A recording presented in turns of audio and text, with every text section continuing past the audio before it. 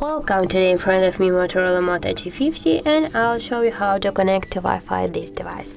So first you should open the notification bar, and right there you'll see the Wi-Fi icon. Tap on the icon to turn on the Wi-Fi, and then hold for a while and you'll open the Wi-Fi settings.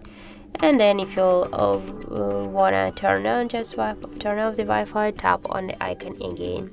And the second way is just go to the settings, and here you'll see the Wi-Fi network and internet section. And now just go there, and here tap to the Wi-Fi switcher and go here, and you'll see now all the available networks. For example, I'll go in with this one. Just tap there, and here type the password to this network. Here if you'll just tap on this checkbox, you'll see your password.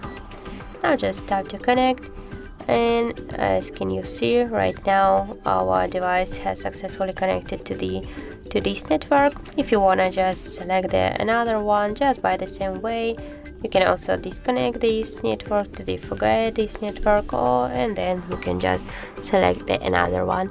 And if you wanna just turn off the Wi-Fi, tap again on the switcher, and that's it.